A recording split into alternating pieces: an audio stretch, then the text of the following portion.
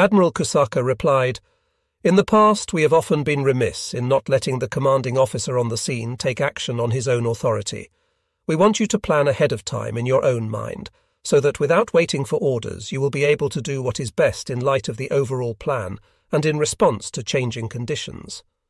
Of course, the staff at headquarters too has prepared plans against an emergency. The young captain of one of the destroyers grilled Admiral Kusaka's entourage. If, as the parting words of the Chief of Staff of the combined fleet indicate, the power of the Imperial Navy is really to be marshalled for this one battle, then why doesn't Admiral Toyoda himself venture out from his bunker at Hiyoshi and assume direct command? He was voicing the innermost thoughts of the entire crew of this special attack task force. What are the prospects for Operation Tenichigo? The vehement debate among the officers continues. Those arguing that it can only fail are in the overwhelming majority. The confluence of various conditions foreseeable when Yamato sails, the American reconnaissance, unprecedented in its thoroughness. The huge and powerful task force that, our intelligence confirms, is waiting for us in the vicinity of Okinawa, the critical disparity in naval air power, unprecedented in large battles on the high seas. In addition, doubts about the time of sailing and the course, that we will be as vulnerable as a man walking alone on a dark night carrying only a lantern, that we will be hit by submarines as soon as we enter Bungo Channel, or that midway we will fall victim to airborne torpedoes. This prediction, subscribed to by a large number of the young officers, will prove to be precisely on the mark. Against this sharp contention that the mission is doomed to fail, Chief Officer of the Watch Lieutenant Usubuchi, Chief of the First Wardroom, binoculars fixed on the sea at dusk, speaks in a low voice, almost a whisper. The side which makes no progress never wins. To lose and be brought to one's senses, that is the supreme path. Japan has paid too little attention to progress. We have been too finicky, too wedded to selfish ethics. We have forgotten true progress. How else can Japan be saved except by losing and coming to its senses? If Japan does not come to its senses now, when will it be saved? We will lead the way. We will die as harbingers of Japan's new life. That's where our real satisfaction lies, isn't it? Lieutenant Usubuchi's firmly held opinion becomes the general conclusion of the serious discussion continuing day after day in the wardroom. No one is able to refute it, as indications grow that the sortie is imminent.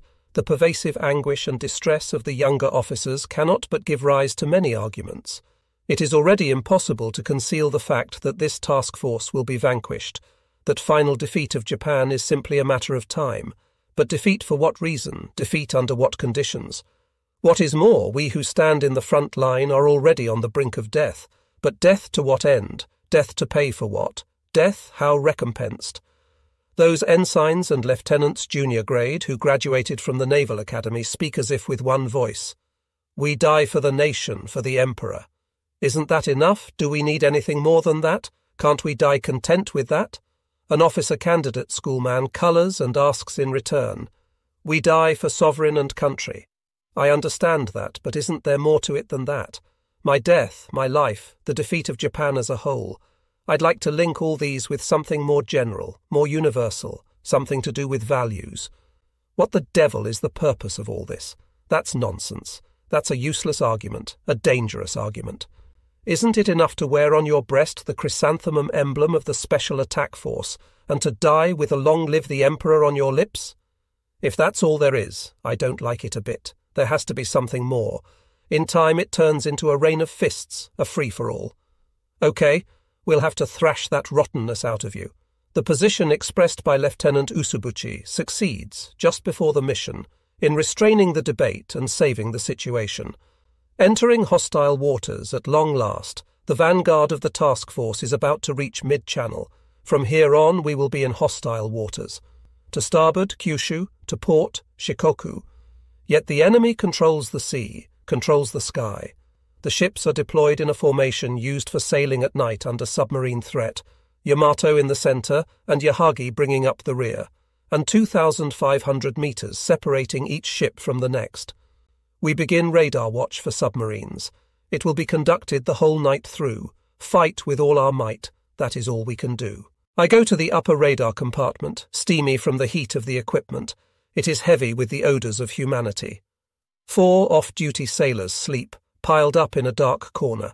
How many hours of life do their bodies have left? A few. A dozen or so outside, mouldering like mud, they sleep oblivious. Is their exhaustion already so severe? When I enter the instrument compartment, 4 men on duty are conducting a thorough search for contacts. They are calm, no different from the way they are during a drill. This ship's radar plot governs the movements of the other 9 ships. Every movement of these men controls the entire task force from moment to moment. Now the consecutive days and nights of hard training are paying off, the vitality that fills their bodies, the cheerful confidence so apparent in their faces. Fortunate ones, listening, they detect on 2 different bearings what appear to be American submarines. When they turn our radar to these bearings, they also get weak contacts. First, they pick up in the receivers the transmissions sent out by the American radar. Then they confirm their finding by sending out transmissions intermittently in the same direction. If we transmit first, we inevitably reveal our position. By doing it this way, we hope to ascertain the movement of the enemy while keeping him from ascertaining ours. 2 submarines, or 3, apparently the ones that have been in contact all along, we repeatedly take urgent evasive action dictated by the positions of the enemy submarines. Because it is nighttime, optical instruments are virtually useless. All we can do is turn our hydrophones in those directions and get ready for the sound of torpedoes being fired. If we hear that sound, we can plot their course from the intensity, direction and speed of the sound and try to dodge them, submarines, appearing so soon in mid-channel. Even judging only from their skillful and quick shadowing, it is clear that the American offensive is no ordinary one. We must be ready to be the target of torpedoes coming from all directions. The intelligence unit in charge of monitoring enemy communications intercepts an urgent radio communication from an American submarine to the flagship of the task force and to United States Pacific headquarters on Guam. It is not in code but in plain language. Do the Americans hold us in contempt, or is code unnecessary because the contents are not much of a secret? Enemy task force headed south, at least 1 battleship and many destroyers, course 190 degrees, speed 25 knots. Moment by moment they report our progress in detail. I do believe we learn about our position faster from their side than from ours. The navigation officer with a wry smile, even though anticipated, it startles us that the tracking is so thorough. At 11:45 p.m., 15 minutes before I go on duty on the bridge, when I go on duty, I will relieve the Chief Radar Officer, Lieutenant Omori. On the bridge, I will report the radar situation to the staff officers. Because this task is the focal point of the nighttime watch against submarines, it is more than enough responsibility for me. Pushing open the curtain that shuts off the radar room, I climb the ladder to the bridge, 1 step at a time. The fierce wind hits me. Dark clouds veil the moon, hide the moon. The night becomes darker still. Not 1 point of light in my range of vision.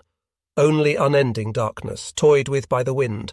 My body flattens against the ladder like a sheet of paper. Wait. Say a last prayer here for those at home, a fine opportunity.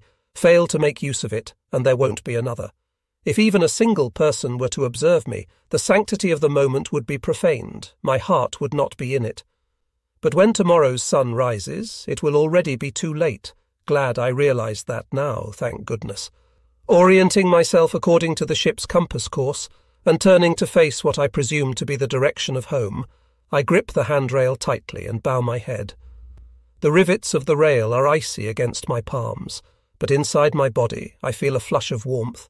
Father, mother, older sister, late brother-in-law lost in action a year ago. They stand clearly before me. And the faces of acquaintances, teachers and friends pass before my mind's eye and fade, people I have met in my short life and cannot forget. Their images blanket my sight, and I pay my respects to them as if they really stood in front of me. They are colourless apparitions, but when they smile desolately, I recognize their faces. I am grateful to you, I whisper repeatedly, instinctively. Your kindness in forgiving me for being as willful as a baby, in giving me companionship. I have gained the road to an easy death. Death is easy. You not blessed with death, you who are still forced to live, how will you endure all the days after tomorrow? The hardships of those days are beyond my comprehension, fleeing alone from having to endure them. I really deserve nothing from you, but please permit me to hope for one beam of light on my path, that you will have joy in the future, that you will have the blessings of a new life. Never underestimate how precious life is. I must not immerse myself too long in such thoughts. I raise my head and climb, holding onto the rail. A sudden gust of wind blows up, and from the side thrusts me in through the entrance to the bridge. The bridge is, of course, under blackout. In the dim half-light there is high tension. There is virtually no movement. The figures are frozen, as in a shadow play. Each is rooted to his assigned post and engrossed in his duty. A pleasant sense of fulfillment prevails. Officers, junior officers, sailors, 20 in all, such and such degrees, such and such, the reports of direction and distance from the radar. Nothing new, the reports from the sonar, only these voices shatter the silence. For convenience in nighttime identification, fluorescent dots have been attached to the back of each cap. For the Commander-in-Chief, 1 dot, for the Captain 2, for the Executive Officer 3. Their pale glow illuminates the area immediately around them. If they move ever so slightly, the sight is as beautiful as points of light in a dream, bringing smiles to our lips. We are about to do battle. We are about to do battle. Tomorrow is the day of the battle. We must fight single-mindedly, with no second thoughts. We receive a message from the Chief of Staff of the Combined Fleet.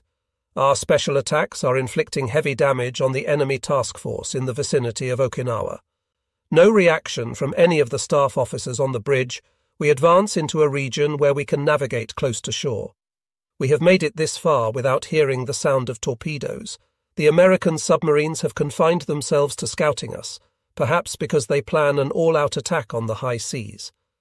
They have fired no torpedoes. This is almost more than we could have hoped for. As we approach Kyushu with its high rocky coast and deep offshore waters, we shift to navigation close to shore. Against submarines at night, it is the safest course, confining their attack to one side and making it difficult to get our range and bearing by radar. Column formation, Yahagi in the van, Yamato in the rear. We institute a Condition 2 alert. This cuts in half the number of men on watch and enables them to rest by turns. A dark night, visibility is very poor. To guard against running aground, we use our radar to calculate the distance from ship to shore and proceed, hugging the coast as closely as possible.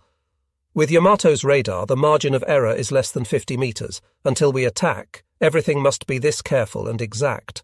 A precious vessel. Yamato is, of course, our principal offensive and defensive force.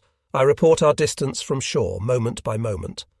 How great this responsibility, with bated breath. I check my rising excitement. Morning on the high seas, on 7 April's dawn. We pass through Osumi Strait. In circular formation we continue west. Yamato at the centre and a distance of 1,500 meters between ships. Of the 60 seaplanes Yamato normally carries for purposes of reconnaissance, we left 5 in Kure. Now we catapult the remaining plane aloft and send it back to a base at Kagoshima. If we kept it here, the plane would have little chance of escaping the sad fate of going to the bottom of the sea. In accordance with operation orders, the sky above the task force holds no friendly aircraft to defend us. In the face of the powerful American reconnaissance forces, certain to have swung into action immediately after we did, the Naval Special Attack Task Force is stripped of all air support. From now on we will see no friendly aircraft. Some people think that even the support of 200 or 300 fighter planes would have virtually no effect against the overwhelming and furious attack of a total of 1,000 planes. On the new carriers like Amagi and Katsuragi, waiting at Kure, rumours flared that they were now to go into operation. Had they in fact put to sea, the best crews and fighter planes in the Kure area would have been annihilated, and with nothing to show for it. 20 reconnaissance planes, sent up contrary to mission orders on the responsibility of the base commander at Kanoya, were reconnoitring some tens of miles ahead of the task force, though we did not know it. Soon after sunrise they broke radio contact with the base and, still in that state, were engulfed by a swarm of planes of the American Combat Air Patrol. Having lost more than half their number, they headed for home. Admiral Ito's only son, a flight officer, was on duty as a member of one of the first-line crews. The Admiral must surely have foreseen that chances were good his son would take part in the operation. Indeed, it may have been his long-cherished desire that when the country's doom became imminent, father and son would take part together in a glorious suicide mission. Fulfilling his father's expectations, Lieutenant Ito took part in all the patrolling that was part and parcel of Operation Tenichigo and fortunately returned alive. But 10 days later he flew to his death on Okinawa as a member of the Kikusui Special Attack Force. The son tries to protect the father and then chooses the waters nearby as the site for his own valiant death. Just at sunrise, the submarines fade from our radar screens, and in their place reconnaissance planes begin to shadow us. Submarines by night and planes by day. Usual reconnaissance practice, they pursue us, circling skillfully near the extreme range of anti-aircraft fire of each ship in the task force. If we see a chance and open fire, they duck the shots adroitly and then come in a bit closer to continue their pursuit. Here stands revealed the disadvantage of having no air cover. Ever since we sailed, they have had our every movement under observation. What is more, the ceiling is low, and visibility around 10,000 meters is very poor. More than once we lose sight of the planes tracking us. Not to mention the fact that it is impossible to locate the enemy task force early on. Weather conditions are extremely adverse. Flying above the task force a few planes at a time, formations of American fighter planes make repeated contact. Martin flying boats also join in. This shadowing operation has been carefully thought out. We begin anti-aircraft radar search. At every moment reports come in on the range and bearing of the planes shadowing us, and we know precisely where they are. Still, how skillful their pursuit, sometimes boldly, sometimes circumspectly. Taking advantage of the weather conditions to duck in and out among the clouds, they maintain contact. All ships are making 20 knots. At intervals of 5 minutes, we execute evasive maneuvers. All ships simultaneously carry out a complicated zigzag, repeating the pattern every 5 minutes. Simply steaming straight ahead would reveal our course and make it easy for the waiting submarines to zero in on us. The zigzags conceal our course. On the right wing of the formation, a Sashimo suddenly begins to fall behind. She hoists signal flags. Engine trouble. A Sashimo soon grows small in the distance. She radios us that urgent repairs are underway, a follow-up message. Repairs will take 5 hours. Dropping out already? A grim premonition runs up my spine. The bridge is calm, as usual. The movements of the staff officers and the sending and receiving of signals are quite brisk, but that is all. The calm before the storm, breakfast, probably the last meal we can enjoy in a normal atmosphere. I cannot bear to eat it inside this gloomy compartment. I scramble up the ladder outside the radar compartment, come out atop the platform of the antenna used in sending out transmissions, a flat area a little more than 2 meters square. I take a big bite out of my ball of rice, an ideal spot, surrounded by sky. When the sea wind blows up and threatens to knock me off, I hold on by wrapping my legs around the support. I cannot keep this wonderful spot all to myself. I summon Petty Officer Katahira, a skilled radar operator, and we eat together, our knees bumping. He hurries through his meal silently, and then departs with a stiff nod. His face betrays his impatience to be alone. 33 years old and noted for his thorough grasp of the theoretical aspects of radar and high skill in its practice, he has left a pregnant wife at home. What is more, this is their first child, eagerly awaited.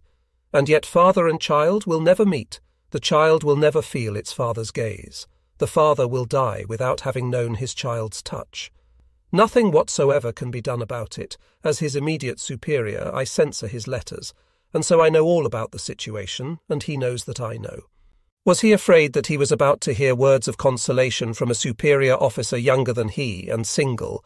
That would have been too humiliating. Had I been a fellow sailor struggling with the same thoughts, our consoling each other would have provided a moment of happiness. Gloomy and finicky fellow, should he die with his narrow-mindedness unchanged, he won't live on in his wife. I didn't want to console you. I know I'm not the one for that. I wished only to enjoy with you this last morning and this cool, refreshing salt air. I have no wife, no children, of course. Only my parents and sister will mourn my death. I have not experienced the flames of love facing death. I am not bound by any ties whose breaking would drive me frantic. Petty Officer Katahira and I, which of us is the lucky one? Which the unlucky should I rest content that I am blessed with peace of mind, having only my own flesh and blood to mourn my death? Or is the true meaning of life to be found in heart-wrenching anguish like his?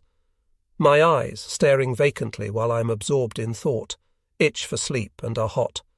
The cool breeze bathes my eyes in pain, the morning sun, its dull yellow rays reflecting off the waves through gaps in the clouds, is dazzling but pleasant. With a happy heart I wonder, since I was weaned from my mother's breast and came to savour the morning meal, how many thousands of times, how many tens of thousands of times have I eaten breakfast? Breakfast? After today breakfast, and I will be utterly without connection. I shake my head in disbelief. The sea is exceedingly blue. Heavy waves strike the side of the ship. The southernmost coast of Kyushu is already fading from sight astern. These eyes will not see again the fields and hills of home. Each moment they become more distant, and we are separating for good. Now not a single island is visible. Task Force course, 208 degrees, roughly west-northwest. Even though the main island of Okinawa lies to the southwest, we are scheduled to make a long detour, advancing on this course to the halfway point to conceal our intentions and to avoid the main body of the American task force. Plan A called for an advance directly down the Ryukyuan archipelago. Plan B called for a slight detour, and Plan C a wide detour. It is said that the discussion focused primarily on these three before Plan C was finally chosen. The task force is strongly opposed. The situation is clearly dire, with no room for such tricks. The best idea would be to proceed under cover of darkness at full speed, straight for Okinawa. We encounter a convoy of ships flying the Japanese flag, a convoy of several small transports. Where are they returning from? They pass us, threading their way through our formation, the hazy forms of the ships, their tired wakes, sad to think of the troubles they've experienced. At long last they are almost home, but what sacrifices have they made to get back this far? They signal to us in Yamato. We pray for your success, smiles fill the bridge, to receive parting wishes from a bunch of decrepit old tubs like them. We reply promptly, we will not disappoint you. On the decks of the passing ships, no sailors wave goodbye. They encounter Japan's last task force sortie, yet they stay below deck. How great their relief when they finally see the home islands close at hand, on board each ship in the task force, eyes gazing after the transports as they fade in the distance. Eyes, a sense of desolation, so vivid it is almost hypnotic, as Sashimo recedes farther out of sight. If a lone ship drops out of the task force, the American planes will inevitably focus on it. Something must be done, urgent consultations, a decision is made. At the point where we are to change course from west-northwest to south-southwest, we will steam back to Asashimo. Then, after reintegrating her into the formation, we will turn back once again onto the prescribed course. Asashimo's damage is said to be to one part of her reduction gear, about 9 a.m. I go to the upper radar compartment, surface radar. Yamato's radar compartment happens to be off-duty. The entire task force of 10 ships is divided into 2 watches, and the 2 watches stand radar watch by turns. Relieved from duty, the sailors sit mute at their posts. 2 older sailors squat, shoulders hunched, clouded eyes expressing bitterness. Their gazes fall fixed and unwavering to the deck. Discipline no longer holds. Because death makes them bold, or because death has ground them down to the point of exhaustion. They are no longer men under military discipline. They are simply individual human beings. What kicks in the pants, what whip on their backs, what words can call them to account for their poor form? Are they lamenting that this, the last of their many pleasures, is being taken from them, or weeping over the difficult days ahead for their wives and children? I distribute cigarettes, the ceremonial gift from the Emperor. I pass around a pocket-sized bottle of whiskey for a sip each, our last chance to enjoy ourselves as a group. Without even raising his head, Petty Officer Miyazawa reports, "The equipment is in first-rate condition, sir." This mission caught him unawares. On the 4th day after his wedding, I'm thinking of getting married the next time we have shore leave. I'd like your opinion, sir. He asked me that a month ago, when we were in the midst of intensive training in the home seas. Having made sure of his prospective bride's home environment, her character, and how well they knew each other, I gave my approval immediately. I knew that the mission was approaching, but I never thought it would come this soon. I gave my approval with an easy mind, because these days the entire nation shares the fate of having death on the doorstep. His first words after the wedding, "She really has a beautiful figure," his clumsy chatter about his sweetheart made him popular at once. Since leaving Cure, he had been more diligent than ever. There was no one like him. Even during short breaks, he never stopped tinkering with the equipment. Did he fear that letting up might bring a moment's idleness and force him to face the reality of the situation? A messenger boy calls delightedly, "Ensign Yoshida, for night rations tonight we're having bean soup and dumplings." He probably found that out from a sailor his own age in the galley. His elated smile exposes all his teeth. Though side by side with older sailors, he is not mindful of their mental anguish. Though under the command of Squad Chief Miyazawa, he is not acquainted with his agony. Instead, he is wholly wrapped up in the thought of the special bean soup and dumplings, an overwhelming favourite among night rations. With much ado, he spreads the word that we're to have it barely 10 hours from now. The plans call for us to charge into the enemy's midst at midnight tonight. If the hour for night rations finds us still okay, then the success of the operation will be beyond doubt too, our deaths in the ensuing battle. That soup and dumplings, how will it taste? Thinking to drop in on Medical Officer Lieutenant Commander Ishizuka, I go to the emergency medical station at the very top of the bridge. His pale face bent over, he is deep in a technical book. "How are you, sir?" I ask silently. He nods. A poet rather than a doctor, a man of letters rather than a soldier, he likes to sit in a corner of the officer's wardroom, usually lost in thought. It is barely 3 months since he came on board Yamato attached to headquarters, but his genuineness has endeared him greatly to his fellows. Immediately before he came on board, he got married in Yokosuka, then hurried to his new posting. This I learned in putting the records in order after returning from the mission. His bride was a girl of 17. Later still, I was visited by his widow. She told me the following. At the time of the mission, she had travelled to Kura at the suggestion of her husband, and was staying at the home of an acquaintance. Several days before that day of the assault, on an afternoon of heavy rain, he had gone ashore to spend the few short hours until evening with her. They tended to fall silent. Was it only her imagination? And from time to time they looked long and hard into each other's eyes. The minutes flew, and it came time for him to return to the ship. When on parting she cajoled him, "Can't you stay ashore longer next time? We could go for a hike somewhere." He suddenly took off his wristwatch and wrapped it firmly around her wrist. Naturally she was agitated. When she put her own hand over his and looked up into his face, he said with a smile, "Until I come next time, take care of this watch as you would of me." Without looking back, he walked quickly away. He must have known that the mission was not far off. She was too young to understand, trusting with a light heart in fate. She believed her husband's words, and, carefree, simply awaited the day of his return. But far more painful to her than her own naivete in accepting unthinkingly the watch her husband was bequeathing to her was the fact that on April 7, 1945, at 2:30 a.m., the exact moment of her husband's death in battle, she was laughing, enjoying herself. As it happened, she had gotten together with a few friends at the house of an acquaintance. She went out into the garden, which has an unbroken view of Kura harbour, and without giving the least thought to her husband, amused herself happily. She rues that fact, rues it, but finds no peace.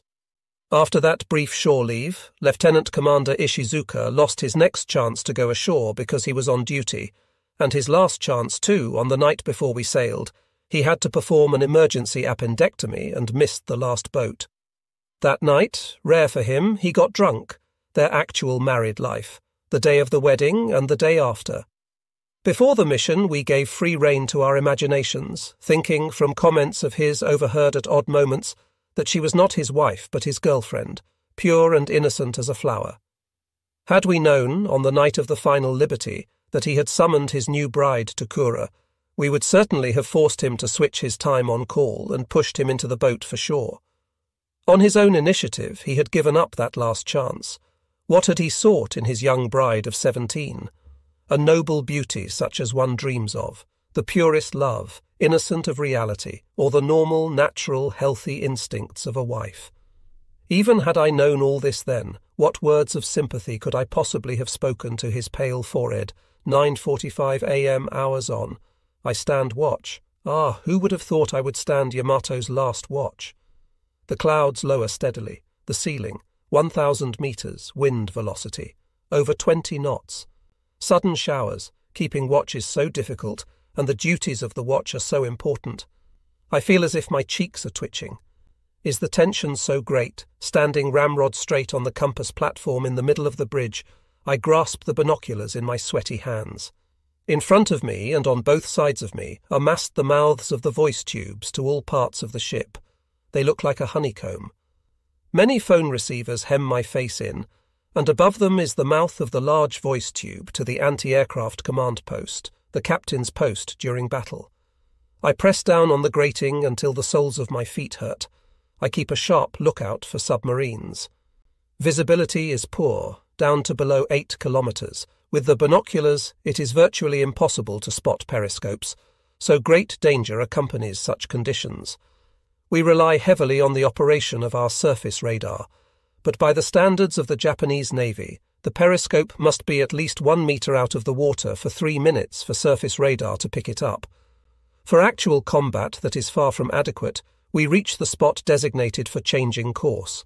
The distance between a Sashimo and us is too great, and so, abandoning the idea of turning back and reintegrating her into the formation, we turn immediately onto compass course south-southwest. The bows of the ships now point directly at the enemy, lunch, battle rations. Leaning against the bulkhead, I hold the plate in one hand, the rice ball in the other. An unsettled meal, my last taste of rice.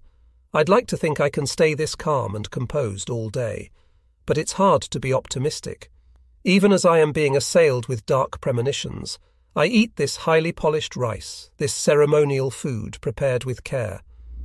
Indescribably delicious, my final treat, I sip the hot tea that fills my cup to the brim. It warms my throat and penetrates to my stomach. After the meal, peace and harmony reign, the captain at the centre. Such an atmosphere must be extremely rare even on a training cruise, indeed on a cruise of any kind.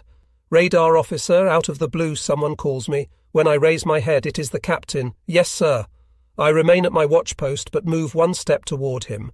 You stated that you're an only son, didn't you? That's right, sir. Several days before the mission, almost as if he foresaw this encounter, he sent around to all hands a list of questions about our family situations. I filled it out in detail and handed it in. At the bottom I wrote, I have no anxieties about the future. You wrote, I have no anxieties about the future. Is that true that he should remember anything about a mere ensign? I have no worries, sir. None at all. How should I respond? No, again, yes, I am unable to reply. When I look up, his face is crimson as if in anger, his lips pressed sternly together. But I see that for a fleeting moment his penetrating gaze is filled with sorrow, the famous captain, whose bravery and skill are legend. His nickname is Gorilla, and he has the respect and affection of all the officers and men.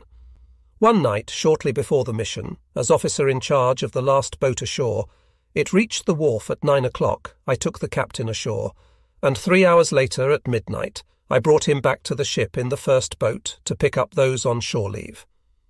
At a time when enemy attacks were frequent, the captain could not be away from the ship for any length of time. So direct and broad-minded that he could relax and refresh himself in so short a time, I was unable to suppress a smile at the thought. They say that when he went out in peacetime, he always wore civilian attire, and that he had an endearing soft spot for beauty.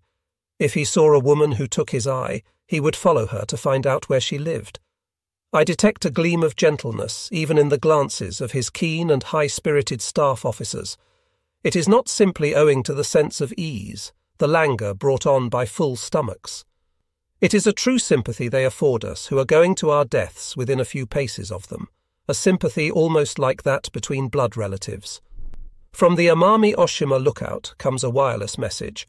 250 carrier-based enemy planes headed due north. Keep close watch. At 12 p.m. hours, we have just reached the halfway point. The entire task force advances serenely. The Commander-in-Chief looks to each side of him and smiles a broad smile. "We got through the morning all right, didn't we?" These are his first words since the mission began, when he took his seat in the Commander-in-Chief's chair, in front and to the right on the bridge. The sequence of alerts, the choice of zigzag, the speed, the changes of course, he has left everything to the captain of Yamato, and he has merely nodded silently in response to the reports of his chief of staff. From now on, until the ship capsizes, he will sit, arms folded, like a rock amid the smoke of the guns and the rain of bullets. All those around him will be killed or wounded, but he will move not at all. Was he too proud to assert control over this operation forced through over his opposition so strong he risked losing his command? Or was this his silent protest against the fate of being remembered as the highest-ranking officer of an operation that will live in naval annals for its recklessness and stupidity? A man of refreshing directness, the tall and graceful Admiral Ito, the battle begins at 12:20 p.m. Our air search radar picks up 3 blips, each apparently a large formation. In his usual guttural voice, Petty Officer Hasegawa, chief of the anti-aircraft radar room, gives a running commentary on their range and bearing, contacts. 3 large formations approaching on the instant we send out emergency signals to every ship in the task force. Each ship increases its speed to 25 knots. As one, they turn, 100 degrees exactly. Without changing its shape, the formation turns simultaneously onto a course of 100 degrees. Once the public address passes on word of the approaching planes, the ship, quiet already, becomes quieter still. As the radar tracks the blips, the data is transmitted to us moment by moment over the voice tube. Range 30,000 meters, bearing 160 degrees second rade. Range 25,000 meters, bearing 85 degrees. How many times in target practice have we conducted such tracking? I am possessed by the illusion that we have already experienced searches under the same conditions, with the same battle positions, even with the same mood. What is going on before my very eyes, indisputably, is actual combat, but how can I possibly convince myself of that fact? The blips are not an imagined enemy, but an enemy poised for the kill, the location, not our training waters, but hostile waters. Nevertheless, as I pass the reports along mechanically, I am nonchalant. Proceed too much by routine, a battle against aircraft, it is at hand. All the lookouts focus on the bearings of the approaching raids. At this moment, a light rain shrouds the ocean like a mist. Visibility is now at its worst. The moment we spot the American planes will probably be the moment they attack. At 12:32 p.m., the gruff voice of the second watch, 2 Grummons, port 25 degrees, elevation 8 degrees, range 4,000 meters, moving right. Quickly I spot them with naked eye. The ceiling is between 1,000 and 1,500 meters. We have spotted them, but conditions are the worst possible. They are already too close. Aiming is very difficult. First raid, 5 planes more than 10 planes more than 30. A large squadron appears out of a gap in the clouds. Every 10 or 12 planes peel off in formation and make a sweeping turn to starboard, dead ahead. Another large flight, already entering attack formation. More than 100 enemy planes attacking. Is it the navigation officer who calls this out? Inevitable that both torpedoes and bombs will focus on Yamato. The captain orders, "Commence firing, 24 anti-aircraft guns and 120 machine guns open fire at the same moment." The main guns of the escort destroyers too flash in unison. The battle begins. Here and now we fire the first shots of this desperate, death-inviting battle, my baptism by fire. I feel like puffing out my chest, and my legs want to dance. Restraining myself, I measure the weight pressing down on my knees. As my whole body tingles with excitement, I observe my own exhilaration. As I grit my teeth, I break into a grin. A sailor near me is felled by shrapnel. In the midst of the overwhelming noise, I distinguish the sound of his skull striking the bulkhead. Amid the smell of gunpowder all around, I smell blood. A shrill voice. The enemy is using both torpedoes and bombs. On the left outer edge of the formation, Hamikaze all of a sudden seems to expose her crimson belly, then lifts her stern up into the air. She sinks in a matter of only 20 or 30 seconds. She leaves behind only a sheet of white foam. Of her crew, those who happen to be above decks fall into the water, blown off by the impact of the torpedoes and the blast of the exploding ship. I understand that a good several dozen survivors drifted about for 5 hours on the periphery of the desperate air battle. According to the story afterward of Hamikaze's senior officer, equivalent to executive officer, what led to her sinking was a slight hitch in taking evasive action. Destroyers under attack use their agility and slender beam to evade torpedoes and bombs spotted with the naked eye. The captain sits atop the forward con and is responsible for the front half of the ship. The senior officer sits atop the aft deckhouse, responsible for the stern half. In close coordination, the two spot each torpedo and bomb coming toward them, and, tracking them with the naked eye, take evasive action.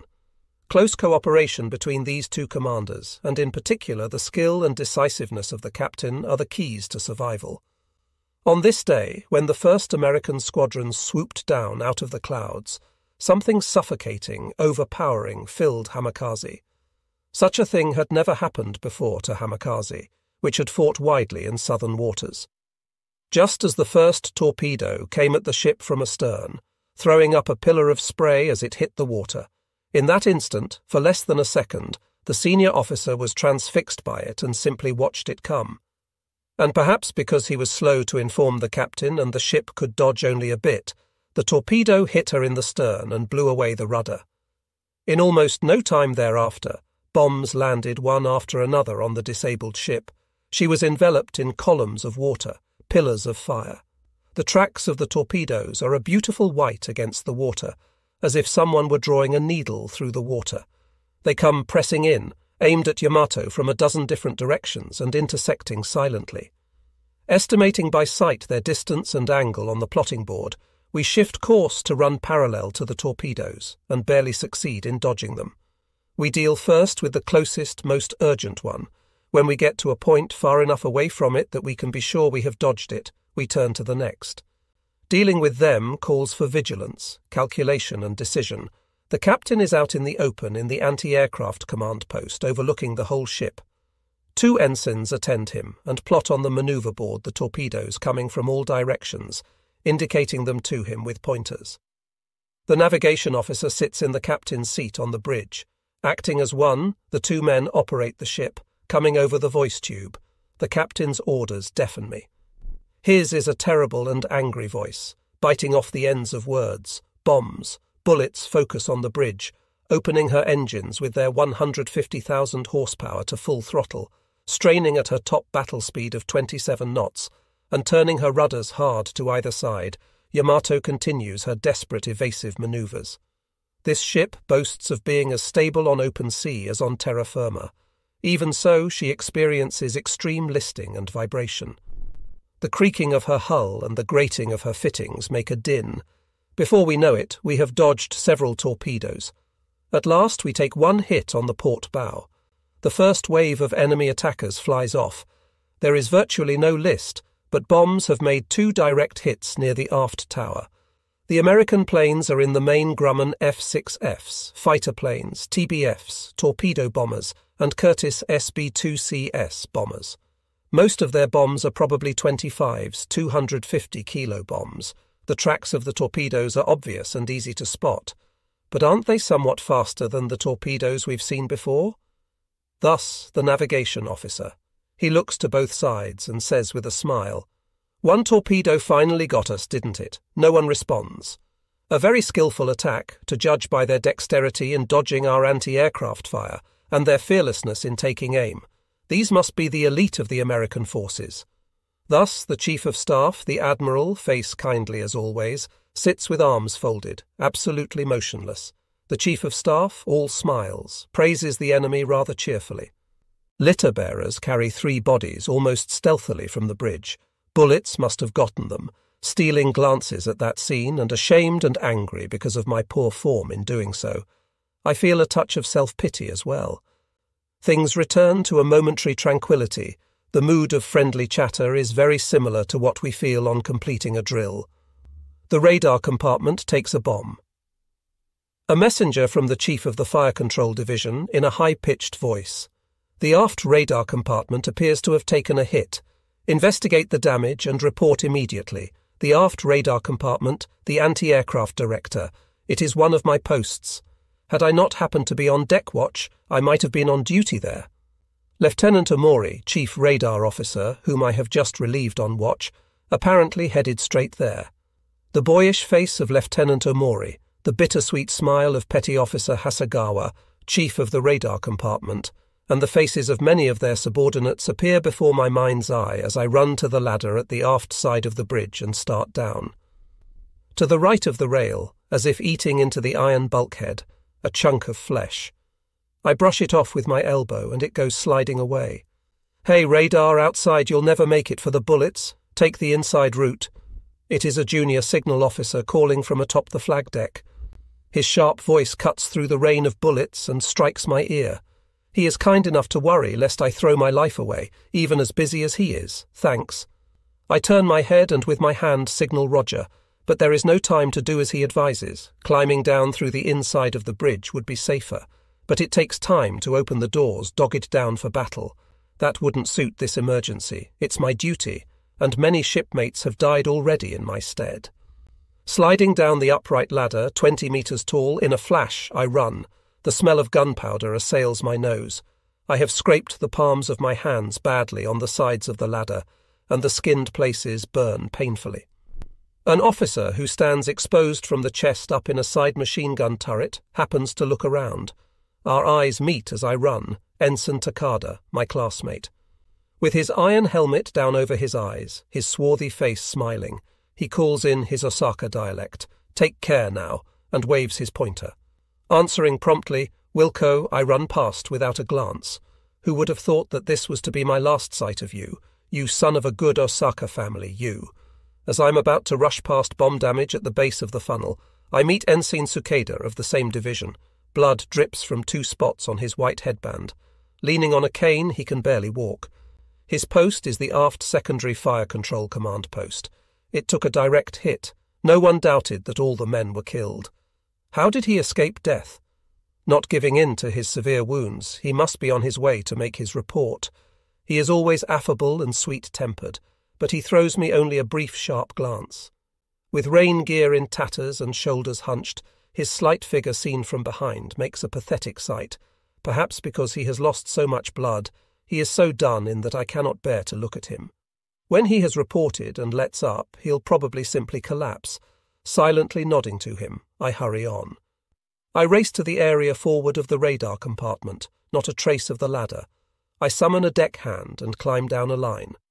The anti-aircraft radar compartment, solid and safe, it was about 3 meters on a side, and had steel bulkheads on all 4 sides, but the bomb has split it cleanly in 2 and blown away the upper half.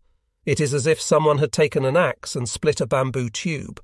The bomb, a direct hit, must have sliced way in at an angle and then exploded. Tuned and retuned in preparation for today's decisive battle, the instruments have been scattered in all directions. I don't recognize the debris, not even any pieces left, just as I begin to think that everything must have been blown away. I notice a chunk of flesh smashed onto a panel of the broken bulkhead, a red barrel of flesh about as big around as 2 arms can reach. It must be a torso from which all extremities, arms, legs, head have been ripped off, noticing 4 hunks scattered nearby. I pick them up and set them in front of me. To the charred flesh are stuck here and there pieces of khaki-coloured material, apparently scraps of military uniform. The smell of fat is heavy in the air. It goes without saying that I cannot tell where head and arms and legs might have been attached, that it should be impossible to tell one corpse from another. As I lift them, they are still hot from burning. When I run my hand over them, they feel like the bark of a rough tree. My fellow officers and men who were alive and at work here until a few minutes ago, and these hunks of flesh, one and the same, separated only by time. How can I believe that, the lives lodged in these 4 bodies, where have they gone? The other 8 men have been completely blown away. Not even the stench of their deaths is left to float in the air. What emptiness! How did they die? Those beings who only a moment ago were so real. I cannot stop doubting, stop marvelling. It is not grief and resentment. It is not fear. It is total disbelief, as I touch these hunks of flesh. For a moment I am completely lost in thought. A wave of sound comes smashing toward me from astern. My legs tremble ominously. I look up into the attack of the second wave, coming in from the stern on the port side. For shame, I have duties on the bridge. This isn't the place for me to die. Already I feel the concussion from bombs exploding. Soon a cloud of bullets will engulf me. Head down, with one hand touching the handrail. I make a mad dash. My eyes see nothing at all. The ship is steaming at full speed, and wind stirred up by her forward motion surges along the whole passageway. Just as I start to scramble up the ladder at the base of the main tower, my eyes go taut, perhaps because my whole body is so keyed up. No sign of that machine gun mount, Ensign Takada's post. Heartsick, I turn my head and stare with wide-open eyes. A great gouged-out spot and clouds of white smoke boiling up out of it. That is all. People, guns, mount in one instant, wiped out without a trace. Ensign Takada, forgive me, a moment ago you shouted encouragement to me through the rain of bullets, but I was caught up in the danger to my men and did not respond. I ran on past without even a word of reply. That you have met such a cruel death. Is it because I was remiss in encouraging you? You who were a good man and true, so adept at keeping everyone else's glass full, you of the white teeth, who often broke into a loud laugh. With eyes squeezed shut, I race up the ladder. Had I passed that spot 20 or 30 seconds earlier, the blast of the direct hit would have enveloped me, and you and I would have died together. I rush up the ladder, spurring on my daunted self, whipping up my hostility, repeating in a loud voice the report I must deliver to the division officer. All crew dead, instruments completely destroyed, compartment unusable. Even at its loudest, my voice is lost in the sounds of destruction, the din, the shouting is necessary to spur myself on. Bullets ping at my back, their blasts fan my waist. I report immediately to the division officer. The air search radar, a crucial weapon of our defence against planes, has thus been destroyed at the start of the battle. The enemy planes, pressing in on us out of a dark sky, we confront with only our unaided eyesight. A low voice whispering deep in my ear is so faint it seems on the point of fading away. The voice of Lieutenant Omori, senior radar officer, which came over the phone just before I took the watch 3 hours ago. His last words linger in my ear. You, Ensign Yoshida, I've given you nothing but difficult tasks, made you work sorry for that not so. It's I who was remiss, you, the voice does not stop, it whispers, as if in reproach. He's already fallen, dead. How can I possibly respond? Lieutenant Usubuchi, in charge of the aft secondary guns, is killed by a direct hit. The young warrior, who was both wise and courageous, leaves behind not one bit of flesh, not one drop of blood. He hoped, by dying, to awaken new life. His body, offered up in the cause of a genuine national rebirth, has disappeared into thin air. The fierce assault. The second wave too. More than 100 planes from the port beam, mainly torpedo bombers. Seeing that the covering fire of cruiser Yahagi is fierce and accurate, one group of the attacking planes heads for her. 20 torpedo tracks head toward Yamato. We take 3 hits on the port side, in the neighbourhood of the aft tower. Part of the auxiliary rudder sustains damage. The overwhelming number of torpedoes has made it impossible, even with this ship's agility, to dodge them all. A veritable circle of fire closes in on us. From above, from all points of the compass, glistening. The curtain of anti-aircraft fire Yamato throws up is without parallel in our navy. With its carpet of explosions in brilliant red, purple, yellow and green, it is not an insignificant menace, but its power to intimidate and destroy is far less than we had supposed. Conceding from the outset that the sacrifice of some planes is inevitable, the American formation discards roundabout tactics to evade the curtain of bullets. Instead, it surges straight ahead, an avalanche on the course best suited for taking aim. Not only the fighter planes and bombers, attacking at a steep downward angle, but even the torpedo bombers, attacking at a gentle angle of descent, zigzag as soon as they have dropped their payloads and, evading our flak, carry out close-range strafing. Moreover, discarding the ironclad rule that one attacks at a steep angle from a height of 3,000 metres, they adapt to conditions, shifting to shallower dives that make use of the heavy clouds, very original on their part.